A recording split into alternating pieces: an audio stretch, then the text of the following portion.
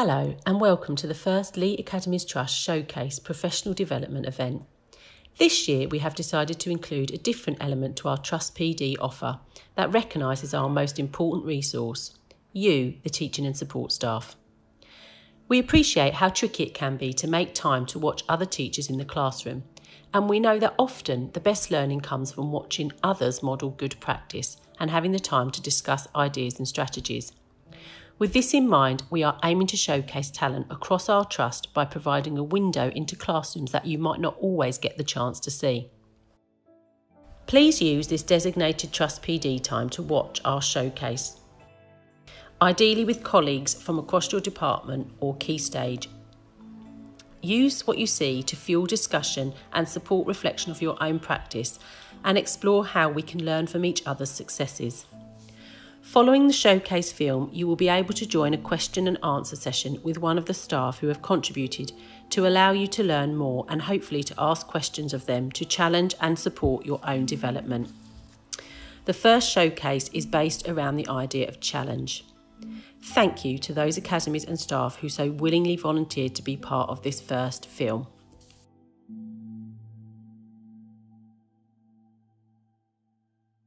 Here in the lesson that I was teaching today and that I've taught today, we've been focusing on trying to build reasoning skills and the ability to question and debate mathematical concepts.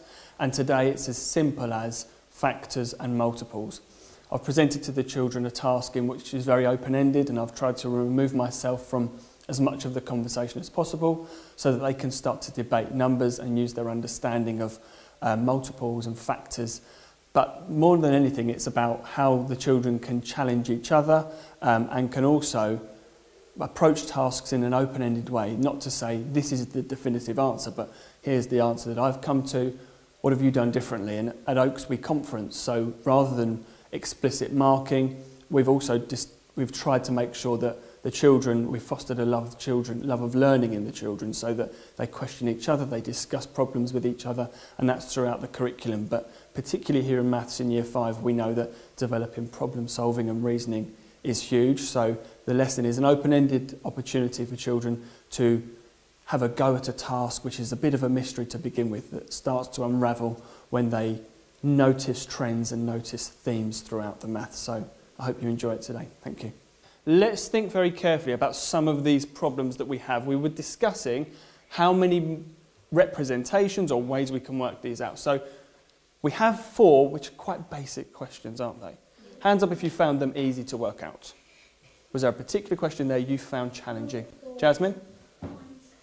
This question here, number 3. George, which is it for you? Number 4. Number 4, okay. Anything different for you, Oisin?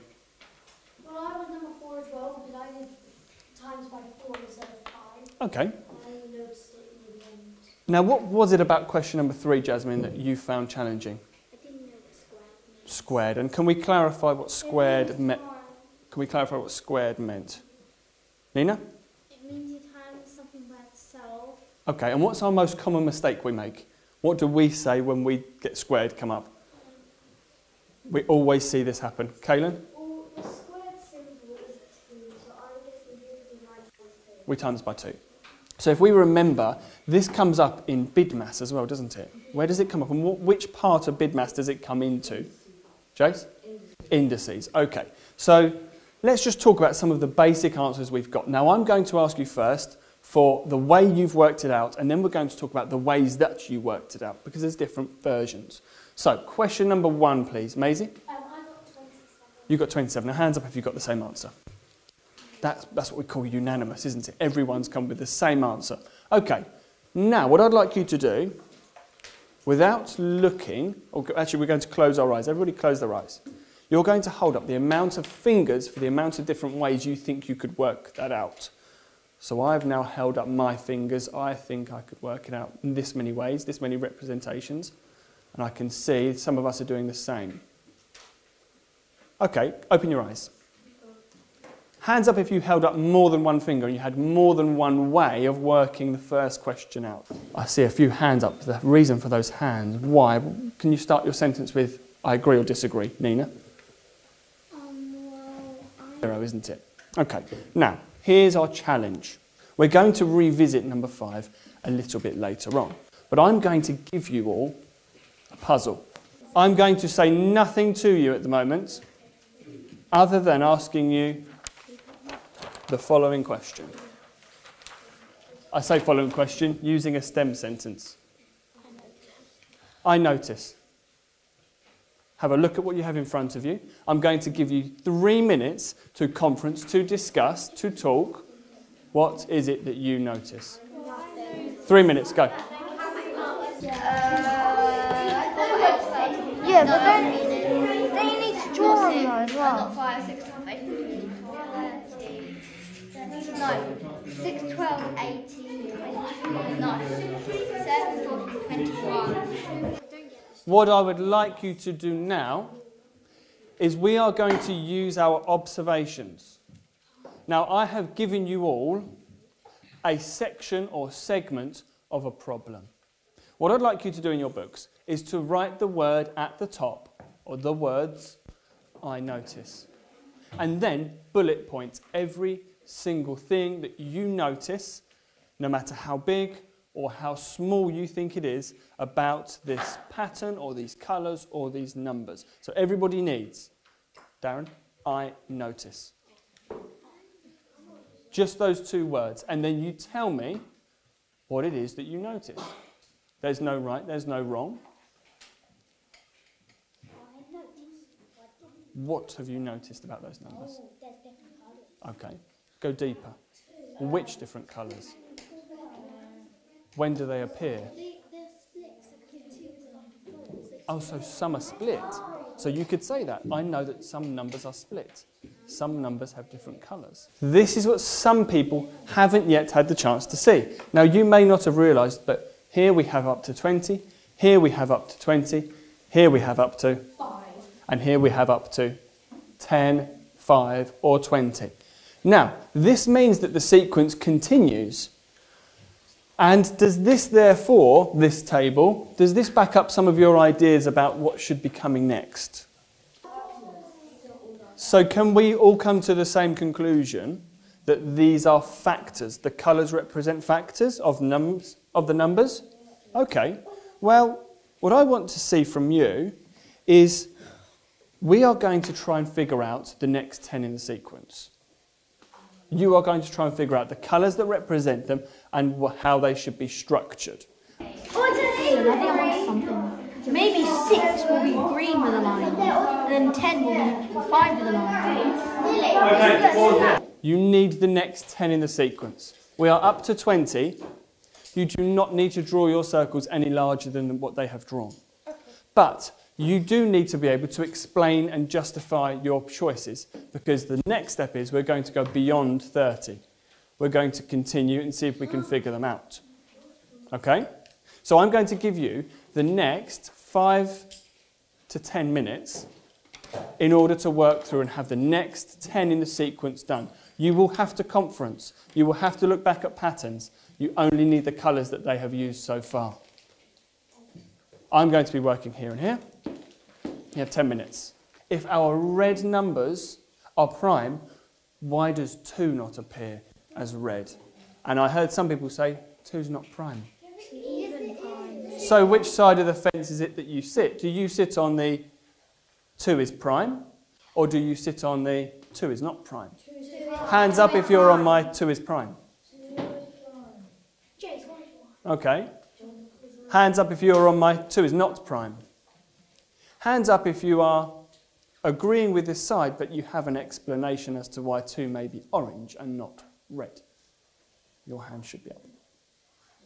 An even prime number only goes into 1 and 2 and no other. It only has 2 factors, 1 in itself. However, the factor itself is a really common times table, the 2's. Som, could you expand that, please? How is 7 purple? Okay. That's an odd number and it's a prime. Oh, there's a good point, because Jay said that red are our prime numbers, but we're already missing a prime number here, a prime number here. Is there another prime number that's currently missing, Oisin? Number 5. So is the pattern a little bit more detailed and in depth than we first envisaged? Why have we got 2's in orange, 5's in blue and 7's in purple? Who can explain that? Who thinks they know why? Why is it that 13 and 11 and 17 appear red? So therefore what we need to see now in our work is, we need to see that. This table, hands up if you've given an explanation as to the colours you've chosen. Kanan, could you read it out, please? Could somebody extend that slightly? He said because purple is 7 and green is 3. But also, green's here and green's 18 and green's 9. Let's just do our 7s together. 7, 14, 21. So you're not going to get to 22? So Maisie said we can't do 22 there. Okay. So we're still agreeing orange, but we're not sure what else. You think red and yellow? Well, yellow is supposed to be like 4 of the oranges. Okay. But therefore you're still saying red. Oshin, did you disprove that it shouldn't be red? Okay. What is it that you noticed now that we didn't notice beforehand? Apparently red can be in numbers. So when Lottie was aspirational and said 22 should be red and orange, she was correct that something's changed. Something else has changed in our pattern. What is it? Something else has appeared on there that wasn't there beforehand. What's there that wasn't there before? Look closely. What do we think they might mean? Without shouting. What do we think they may mean? I've got 11, 13, 11, 17, 23. What may that mean, Nina? It means if the number you have to times it to, like 2 times 11 is 20. So it's picked out a prime number that was initially read, 11, which we said, we were unsure, we said, do we disagree or do we agree? Then it said orange, red and 11. So that means what? What's the calculation there? 2 times 11. But it's made sure it's put the 11 because it's got 13 here. Why is 26 orange, red with 13? Tom? Because orange represents 2, so 2 times 13 is 2 times 13. And these numbers are all what, please? Ollie, what's this number? What are all these? They're all primes.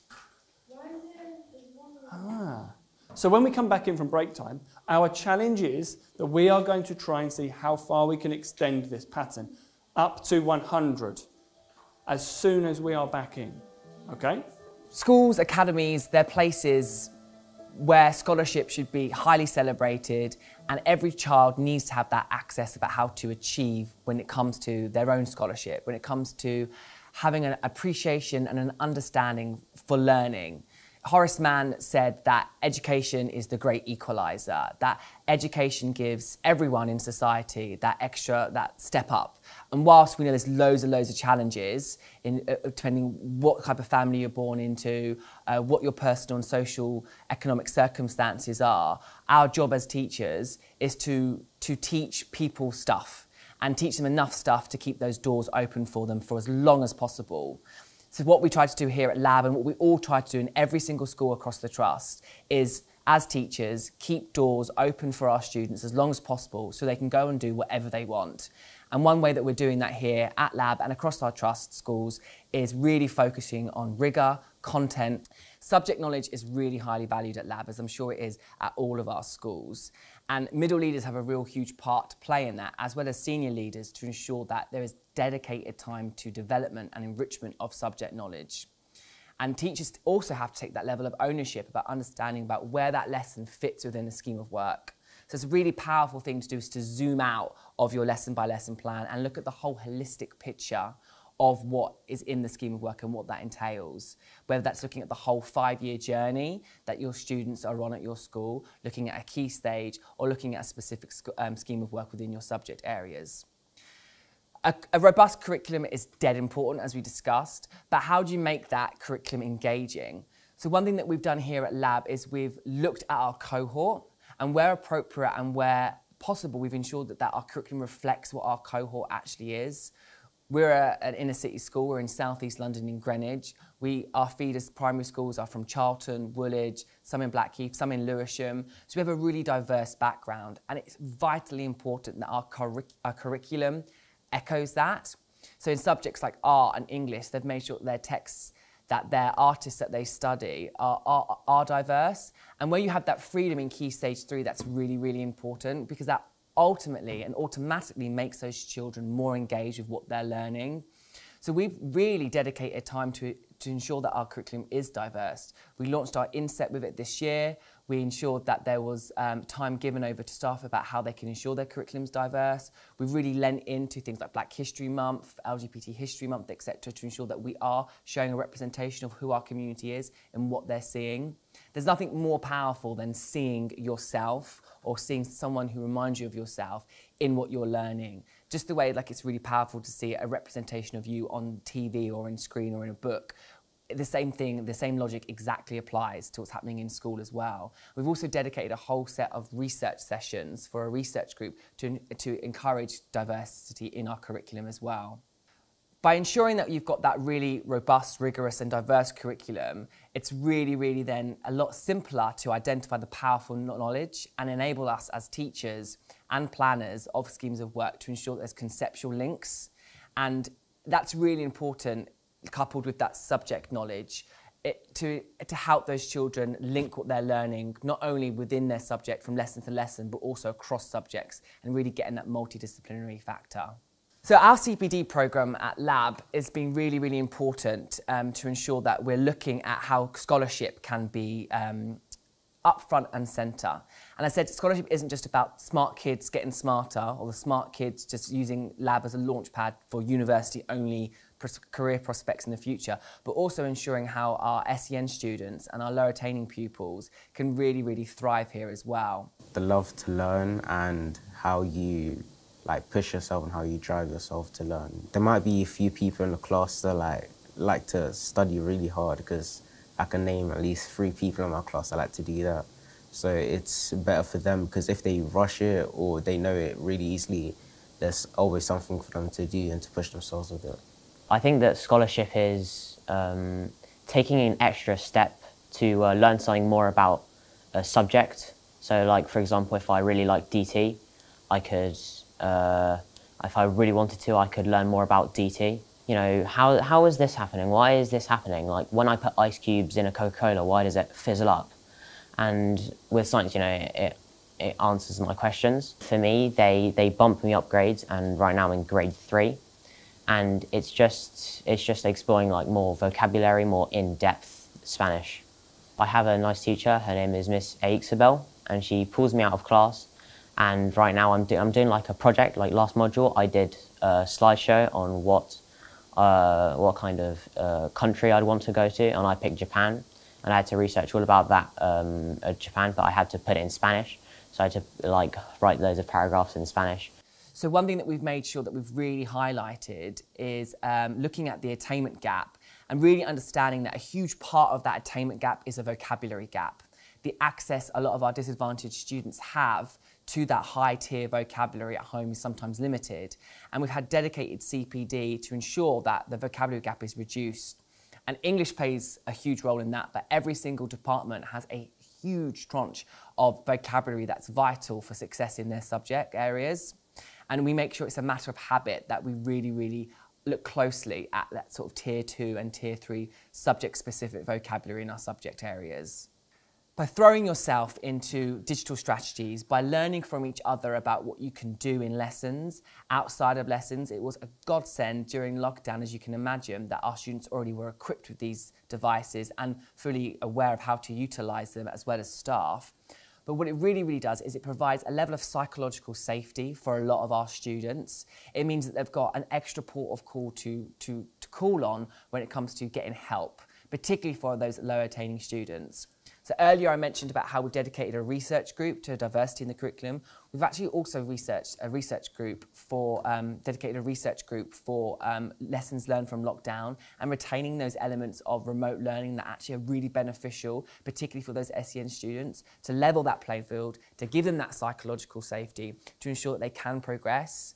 And we found real success in this. So whilst we might have a bit of an attainment gap with our HAP students, and that's something that we're definitely going to be working on going forward, our SEN students are doing incredibly well when it comes to performing because of that tool that they have, because they've got that extra, that extra piece of help. And that's a really great thing for them to use with their LSA support. And if there's not always opportunity for LSA support, they can also get those differentiated resources as well. That timetable has really helped drive improvement, and the kids get that instant gratification from feedback, and that helps them stick in that scholarship, that scholarly mindset going forward. And also helps massively with their ambition, because they know how to get better, so they want to implement that straight away rather than reading something from weeks and weeks ago. The tool of Google Classrooms, as I'm sure we're all aware now, is been incredibly useful in lockdown, and lots of schools were doing that before lockdown. As I mentioned, we have a virtual classroom for every physical classroom, and that's provided a massive a crutch for everyone during lockdown and coming back as well. Another thing that we've tried to do here is utilise Google Sites, which, so we've ensured that every subject has a Google site that is a treasure chest, basically, of your subject, of lessons, resources, knowledge organisers. It's student-facing and it's parent-facing as well, so that means that it's got to be tip-top shape and regularly updated. But what a Google site does is it gives the opportunity for a resource bank to help drive scholarship, so we can have extra tasks posted in that. Summer projects, Easter projects can all be utilised in that, as well as ensuring that, so for example, an example that we did in science at Lab was we did a virtual careers fair where we got speakers to record what they did for a job in an interview setting, in a really informal setting, for students to understand about what science could lead to. Another great thing that we used Google Sites and Google Classroom for was to post things for our Lab Lit Festival, which we promote every single year as we have a really rigid, amazing, dedicated reading program here at Lab, where every lesson starts with reading, and the Google site and the Google Classrooms really helped promote those in a setting that allowed every teacher to present that. Today we're going to be looking at a Year 10 lesson. We're going to be focusing today on atomic physics. It's a Blue Review lesson which allows me to focus on the misconceptions that pupils have and to close those gaps in knowledge. In this lesson I will be building in some Key Stage 5 knowledge. That is to help build the resilience of the pupils. It builds their curiosity and it helps them to aspire to go on to take A-levels hopefully, or take Key Stage 5 applied science and continue on in either careers or STEM related subjects going forward. Right, so good morning. What we're going to do today is we are going to be looking at the atomic structure section from your PPE.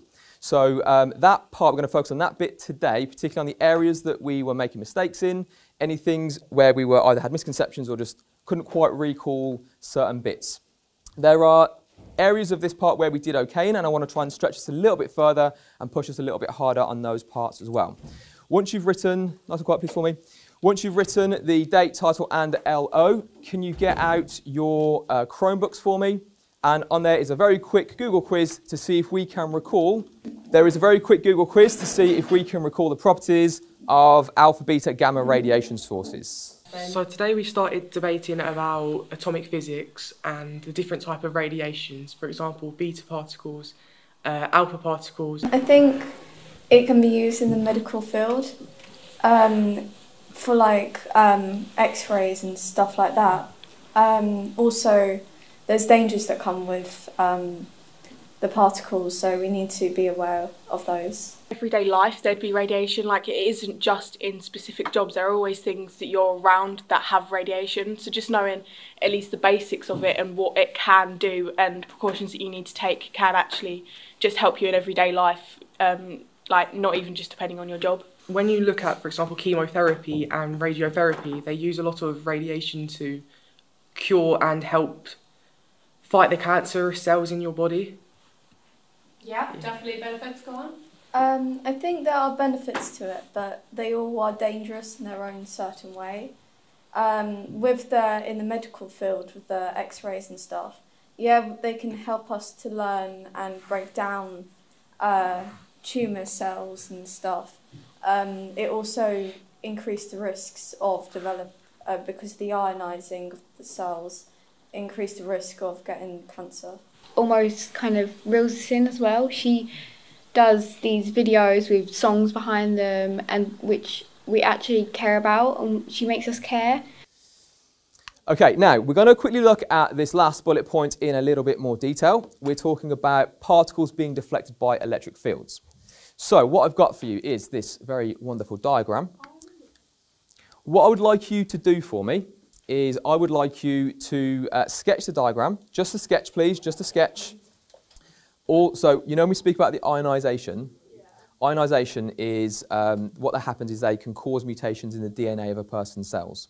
Alpha, beta and gamma are all ionising, so all three of them have a chance to cause mutations to a person's cells. Alpha's the most ionising, so you've got a higher risk of that. Gamma's the least ionising, so there's a smaller risk. It wouldn't give a person cancer, but it increases the risk of a person developing cancer.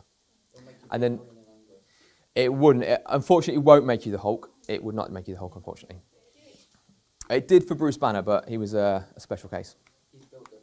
Right, Jason, that's different because you don't have alpha, beta or gamma radiation in your phone. Your phone uses microwaves to work. And there are different studies. I don't know if there's an actual conclusion entirely, but the microwave radiation from your phone does increase the body temperature of the area it's close to by sort of like a bit of a degree. So it's not a massive difference. What we don't know yet are the long-term effects of a person keeping their phone in their pocket, potentially near their genitalia, their reproductive organs. We don't know the effects on male or female reproductive systems entirely. Right, what you're going to now do for me, you've got the diagram sketched. I am not going to help you with this part. This part is you are going to be able to use your own knowledge. You're going to be able to use the notes we made at the start of the lesson. So from our starter, we made a few notes after that quiz. You can use that. You can use your own brains. You're going to do this first part by yourself. So I'm going to give you, let's say 3 minutes. I'm going to give you 3 minutes by yourself to explain why do alpha particles move like this when they pass through an electric field? Why do beta particles move like this? And why do gamma particles move like this? Why are they moving in those three directions when they pass through an electric field? Any questions?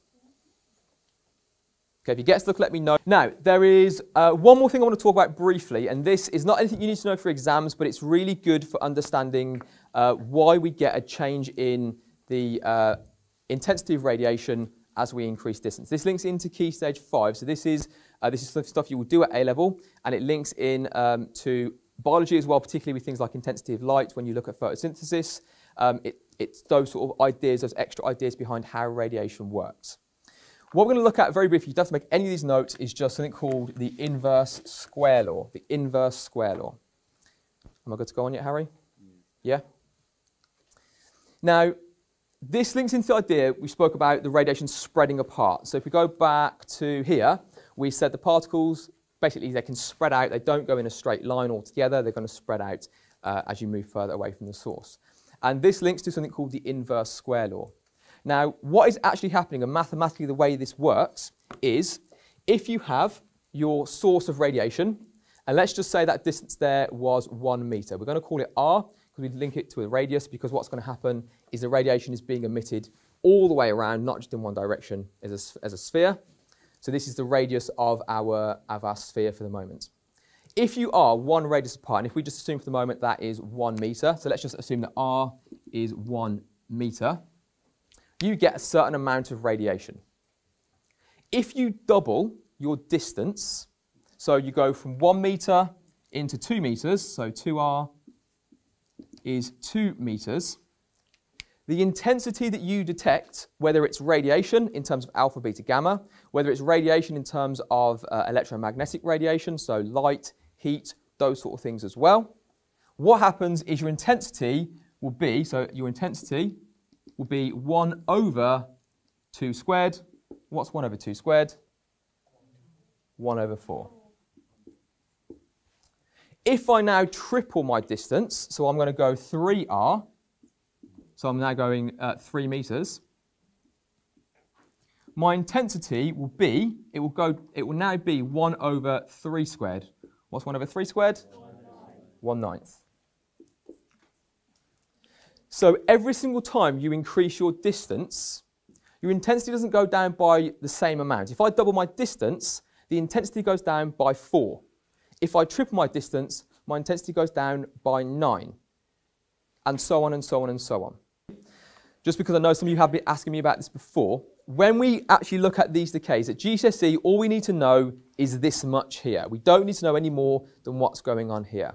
In reality, at A level, at degree level, what you look at more is you look at things called neutrinos, and there's also more things involved in these emissions. So what will often happen is when you get a decay taking place, this is looking at a beta decay, so it's releasing a beta particle. We've got our electron here. We also get our, in this case, an antineutrino. There was also a case where you can get a positron, which is an antimatter electron, and you get a neutrino. So there are other particles involved that we don't need to know about just yet. So at GCSE, we don't need to learn about antineutrinos, neutrinos, and so on, but it's just because I know these words crop up quite a lot in the news. Neutrinos a lot. Have any of you seen the film 2012? No? They basically blame neutrinos for the end of the world, and it's a little bit ridiculous. Yeah. There's, do you know Dara O'Brien, the comedian? Does Mock the Week? He's got a really, I recommend, he does a really good sketch. You'll be able to find it on YouTube straight away. If you put in Dara O'Brien, 2012 neutrinos, he does this massive rant about the film and how ridiculous it is. It's well worth a watch. We discovered that our pupils were struggling with their writing, in particular when they were asked to write a piece of transactional writing for a purpose. This was particularly for things such as writing a letter, a speech and an article, and we wanted to ensure that we developed it to make sure that their writing was much stronger and much more convincing. The previous writing frames and scaffolds that we used were definitely appropriate for ensuring that our pupils achieved a grade 4, but we really wanted to challenge them to ensure that they moved up the mark scheme and were able to get much higher grades. That led us to developing the writing project, something which we believe will ensure that they can develop a more compelling and convincing tone and piece of writing. One issue that pupils often face was their ability to use a range of different ideas. Quite often, pupils ended up repeating themselves, and their writing was extremely boring and laborious. This led to us developing the acronym HELMET, which stands for Health, Education, Legal, Money, Environment, Technology, and Social. This acronym provides pupils with a range of different ideas that they can consider when they are posed with an argument that they have to write about. For example, our pupils may be asked to write a letter to their local Member of Parliament asking to present their view on the development of a local sports centre. They could, for example, talk about the health benefits, physical or mental, to engaging local people in exercise. They could potentially talk about the social benefits of bringing a local community together. And they could potentially talk about the economic benefits, the benefits in terms of what it might bring to the local economy, but also the costs that are involved in such a major project. Not only does using the HELMET acronym help pupils to engage in ensuring they have a range of ideas in their writing, it also ensures that they engage in the all-important planning process that we know helps pupils to structure their writing and leads to a much more effective piece at the end. All of this is then supported by a writing framework. This writing framework is used to present pupils with things such as expert sentence types or negative and positive complex vocabulary to enable them to sound far more sophisticated when they are writing. It definitely sounds more sophisticated to say that the Secretary of State for Education supports the proposals, or for example, that you're looking at something from an economic perspective. This makes their writing sound far more realistic and gives them an assured tone when they are developing their writing. Embedding this project into all year groups and their writing in lessons has led to great progress. Most recently, we engaged in the No More Marking project, which is a national scheme looking at the writing ages of children in Year 7 from the start of the year to the end of the year. On average, pupils made 1 year of progress in terms of their writing age. Pupils at Stationers Crown Woods Academy made 1 year and 11 months of progress, which is phenomenal. And we put that down to engaging with the writing project, and we really do think it's transformational in ensuring that children can structure their writing and leading to a really confident tone when they are developing that. In today's lesson, you're going to see one of our great practitioners, Maggie Efford, teaching a Year 10 class. Now, this Year 10 class are already familiar with the basics that I've talked you through today in terms of the sentence starters, sounding like an expert, the negative and the positive vocabulary that they can incorporate into their writing. Today, Maggie is going to take that a step further with them by introducing them to the more challenging concepts of ethos, pathos and logos, something which we are doing to stretch and challenge our pupils beyond the typical aphorist techniques that you might see in normal writing. Right, okay, can we make sure we're getting the key question down in your exercise books, please? And then based on this statement, parents today are overprotective. They should let their children take part in adventurous, even risky activities to prepare them for later in life. I want you to write helmets down the side of your page and then think about any arguments that you can use to respond to this statement with the headings health, education, law, money, environment, technology and social time. If you can't remember what those are on the sheet in front of you, you have got those headings. Okay, so very quickly for me. Think about if any of them might lead into other things. So there might be ones that you want to connect together as well. So quite often you might have a point that you want to make about education, and then that might also have some financial implications as well that you want to talk about. So combine them together. Okay, lovely. I'm going to say we've had enough time on that. Hopefully all of you have come up with some ideas. You don't have to have them for all of them, but it's just a nice way of refreshing your memory on using the writing project and helmets to help you with your planning. So, before we move on, I'm just going to ask if we can go through just one idea for each of them. So, Patrick, did you get anything for health? Yeah, go on, what argument could you make for or against this statement in relation to health? Okay, so taking your own risks and experiencing different things educates people on, you know, how to behave later on in life or things that they might want to pursue. Lovely. Now, today, what we're going to do is we are going to do something that's a bit more challenging, okay? So we're going to have a look at formulating an argument using the concept of ethos, pathos, logos, okay? So ethos is going to formulate your first paragraph, and this is the one we're really going to focus on today, okay? So with this, it's about establishing your authority to speak about the given topic, okay? So to make an argument based on who you are. So what makes you an expert to talk about this topic, okay? And then the next paragraph to develop your argument would then be pathos, okay? So this is developing your ideas by making your audience feel something, okay? So making an argument and using those powerful emotions to convey your points, all right? So you would then use pathos for your developing your argument in your second paragraph, and then your third would be logos, okay? Which is all about developing your argument by using logical arguments, okay? So you're going to use reason to convince people that your opinion is the one that is right, okay? So ethos, pathos, logos. And we're going to be looking specifically at ethos today and challenging you to see if you can come up with a really effective paragraph in establishing your tone and your voice, okay? So this is a sample exam question for English language paper 2, okay? So as you have with the starter activity, there is a statement that you have to respond to. So all sports should be fun, fair and open to everyone. These days, sport seems to be more about money, corruption and winning at any cost. Write an article for a newspaper in which you explain your point of view on this statement, okay?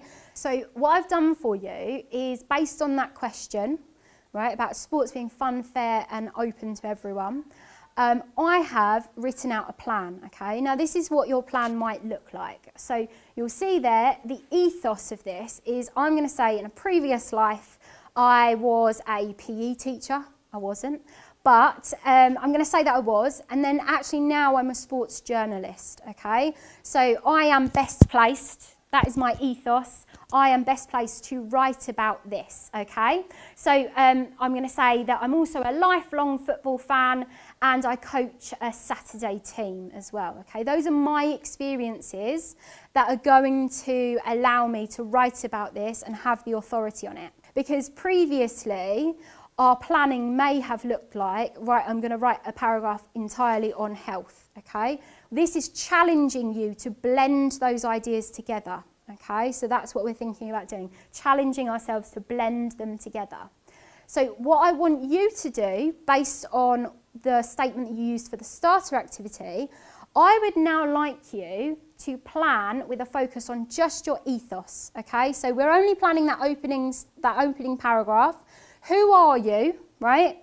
Why are you the authority to speak about this? And what elements of helmets are you going to use in that paragraph, okay? And I'll come round and help you while you're doing this. I'm going to give you 5 minutes to do that, okay? Off you go. Now, what I want us to look at now is how I would then write this, okay? So my model answer is based on the statement that I planned for, so not the one that you've done, but this is an example of what I would like you to produce. I think that the example paragraphs on the board show what a perfect answer would look like, and it's something to strive for when you're writing. You can look back up and see what techniques and whatever you've used, and the helmet sheets you gave us show how to structure your work. In a former life, I taught PE to secondary school aged children. It was the best job I have ever had and probably ever will have. Subsequently, I feel best placed to consider that at its core, sport has always been the great equaliser for those who are disadvantaged.